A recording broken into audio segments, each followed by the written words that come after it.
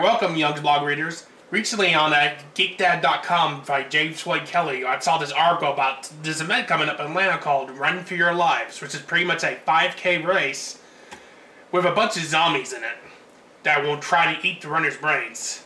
Well, they're going to take their flags, but they might eat their brains as well. I think we got my mom hooked on to it this time, and we're probably going to do it March 3rd. I think this would be a good first exercise training event.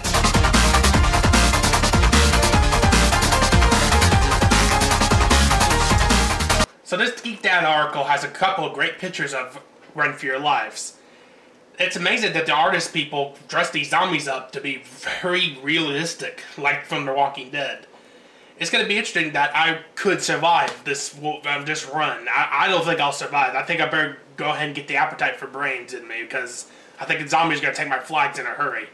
But we're going to try this run as a team, maybe with Team Geek Dad, with James Floyd Kelly and some other members, so at least one of us could try to survive. So maybe we got a shot to have somebody survive the apocalypse. I didn't say that right, didn't I? So go down, zombies. This is David. He's probably going to be one of the runners during Run for Your Lives. Hello. Do you think I'm going to survive being this a zombie race, or do you think I better go ahead and love brains?